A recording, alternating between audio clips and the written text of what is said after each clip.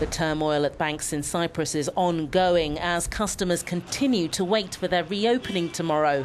Following the resignation of the Bank of Cyprus chairman on Tuesday, when a special administrator was appointed, now the chief executive, Yiannis Kypri, has been fired.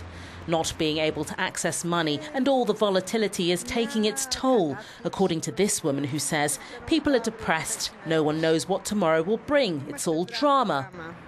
The bank closures are now in their second week, leaving people with limited cash. You can't really do anything. People don't have any money on them. They're scared and uncertain. We don't know if the banks will open tomorrow. Agreeing to a €10 billion bailout means that people with more than €100,000 in a Cypriot bank account will have some of it taken away in a levy. It's not only the super rich who are affected. Many people have saved for their retirement.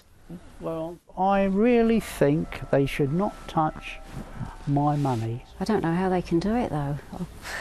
But, you know, what can we do? I mean, I wish we never came.